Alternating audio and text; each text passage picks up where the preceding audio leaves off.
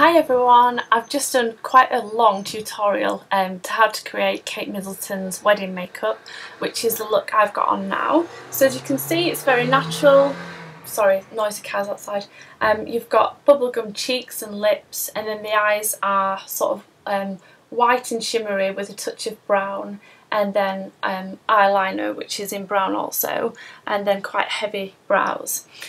So whilst I was doing my makeup, I let my hair dry naturally, which is why it's a mess. But I'm going to try and recreate her hair. I've never done a hair tutorial video in terms of styling before, so you might have to bear with me on this one. I have got my GHDs, which are great for creating curls, a couple of clips to help tie up my hair, a brilliant brush by Denman Brushes, which is just really nice at creating gloss, and a few images on my iPad to try to recreate that look. So yeah, I've let my hair dry naturally. I applied a little bit of the Fudge Salt Spray just from sort of the middle down to create a few natural waves so it's easier to curl later on. And I'm just going to do this in layers, and this is the first attempt, so let's just see how it goes. So I just twist a section of my hair off first and tie that up. And then what you'll find, I mean, my hair isn't as long as Kate's, so Kate's is like kind of down to here. So I'm missing quite a lot. But I'm going to recreate best I can. Obviously you can add hair extensions, but you'll see from her look that it's actually quite straight, and if you see any pictures of the back, that's where it's wavy. I'll just do a quick internet search. Kate Middleton wedding hair. I'm sure there's going to be loads of pictures here. Just to try and give you a better idea of what I'm going to try and do. I mean, she stayed similar to the look that she goes for every day. I mean, this is her everyday look. Just bear with me. Which is actually quite straight, and it's the bottom that's curly. Not so much curly really, but big bouncy waves. But there aren't any great pictures of her hair for the wedding. That's kind of the best you're going to get, I think. So I'm going to get my brush the hair, get the GHD straighteners, start at the top, and you're going to smooth down like this, and then as you get towards the bottom, you're going to turn it all the way around and down, and then you're going to get your finger and you twirl it as to how you want it. So obviously these will drop a little bit also, and this is all I'm going to do. So I'll try and be as quick as I can. It's not going to be perfect, it's just to give you an idea of how to recreate it. So you're smoothing it straight, and then towards the bottom you just turn it all the way around and down. Grab your finger at the end. Okay, I'd really recommend this brush. Denman Brushes are absolutely amazing. I've sworn by them since I was like 14. Okay, so that's one side. So this is how I do it. I sort of section my hair off into two groups and then split it from one side to the other. And then whenever I've created a curl, I kick it to the back so I can see what I've got to do left. Just down and then turn it. Just a few more to do at this side. Down and turn. And the reason I get my finger wrapped around it is it creates the kind of curl that I want, and as it's cooling down it sets. So your hair only sets when it's cold, which is why hairdryers have a cold setting on. Obviously straighteners don't, so just hold it into the twirl you want whilst it cools down. Okay, so again trying to create a really straight, smooth look, and then you sort of turning it in like that. Okay, we'll brush these so they look better. And if I had more time, and obviously if it was my wedding day, I'd do them in more and more sections, so you've got more control. But I just want to do a quick tutorial because my other one was far too long. So this is the second level of hair. What I've done to create the parting is if you just sort of push like that and then get your nails, and I've gone in a diagonal side parting because she's got a side parting, but if you did sort of straight down like that, you're going to have loads of hair at that side and none at this. And when you create a diagonal like this, it just sort of evens the hair at either side just that little bit more. So then I'm just separating the side to each side like that, so I know what I've got to do. And then I start from the back and I can feel what hasn't been done, grab it, brush it, and then do the same again. So you want a really nice smooth sleek look, and then turn it inside and around all the way, and then grab your finger. Just do a little bit more.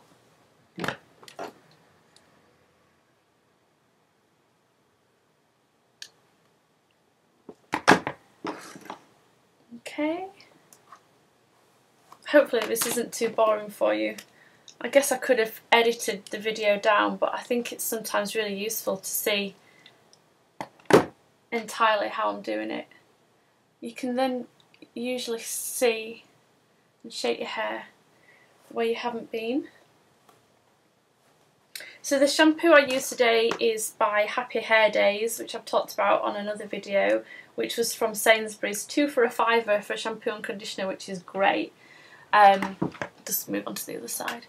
And I used the Blueberry and Pear, which is like a smoothing shampoo and conditioner. It's absolutely fantastic. Like, I'm usually quite pessimistic, if you like, when it comes to cheaper brand shampoos and conditioners, but these are completely sulfate free. There's no chemicals or badness in them at all. They're really kind to your hair, and they smell like baby shampoo as well, which is adorable. So I'm just curling it around, twisting my hair.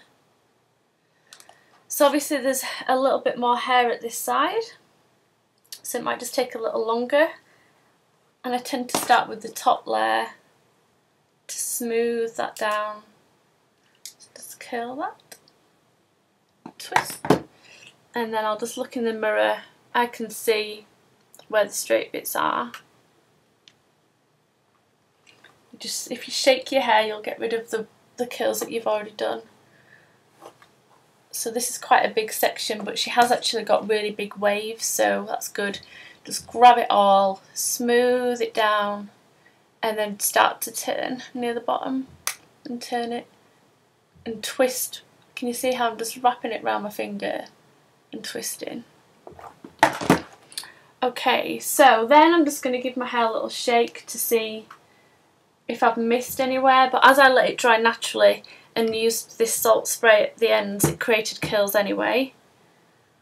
So I've just noticed a bit that hasn't been done, so I'll just grab that, give it a nice brush, then it's smooth, and the final curl, twist. Okay, so we've got the bouncy look. Obviously my hair isn't a patch on Kate's, it's lovely, gorgeous chestnut brown and long. Mine's jet black naturally, so kind of hard to see, but it does give great shine. I've also got a fringe and Kate hasn't, so I'm going to try and recreate this the best I can. So following the parting that I've created, what I'm going to do is I'm just going to grab the fringe bit that I've got. Instead of going this way and down like I've been doing with the straighteners, I'm going to go this way and out, up and out.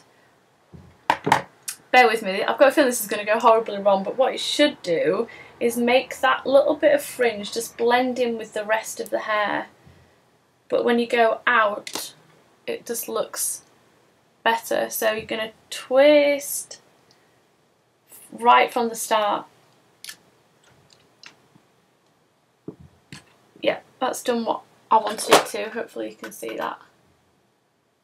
So it's kind of, rather than you've got a stark line, it's completely blended in with a little bit of a curl. Okay, that's what I wanted it to do. So I'm going to try and do the same with all this fringe, but it's quite thick. So I'm going to grab it all and split it in two.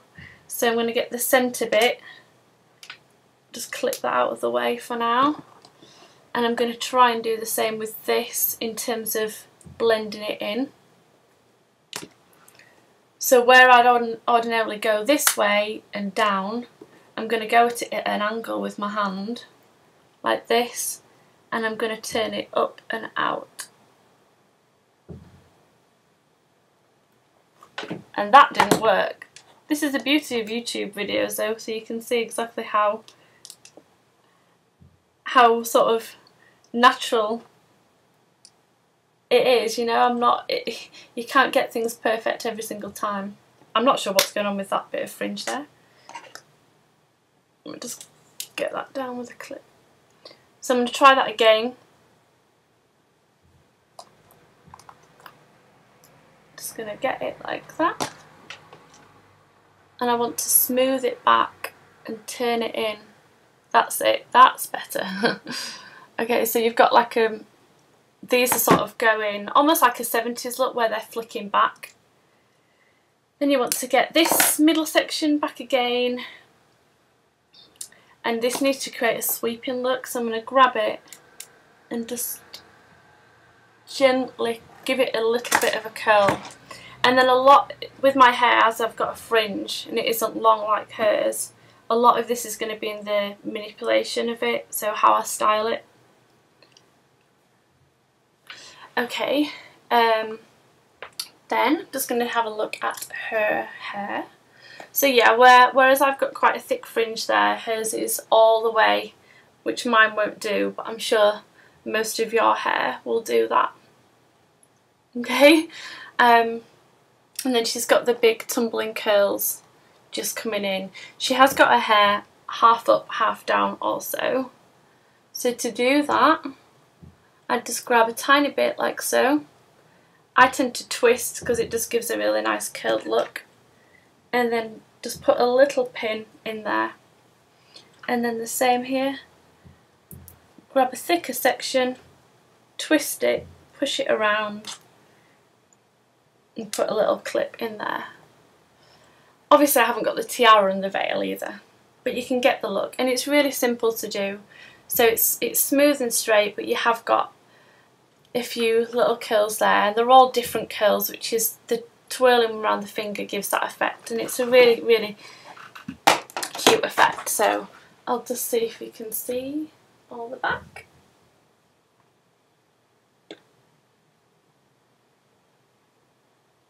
So I've just put any old pins in at the moment. Obviously, if it was wedding hair, you'd add a veil and nicer clips, I guess. But yeah, that's the look the best I can do. I'm certainly no Kate Middleton, but I've tried to recreate her look the best I can with the length of hair and the style of hair that I've got. But what really helps create those bouncy curls is fudge sea salt spray, and it's about £11, £10 or £11, and it's absolutely amazing. I'd recommend that. And that's it. So I hope you've enjoyed that. Hope it's been of some help. Obviously everyone's hair is completely different, but hopefully it's shown you how you can create really sweet little curls as well with GHDs, which are perfect. And that's it. So I hope it's been useful. Leave any comments you've got below, and any other requests you may have. Let me know and I'll do them for you. Thank you.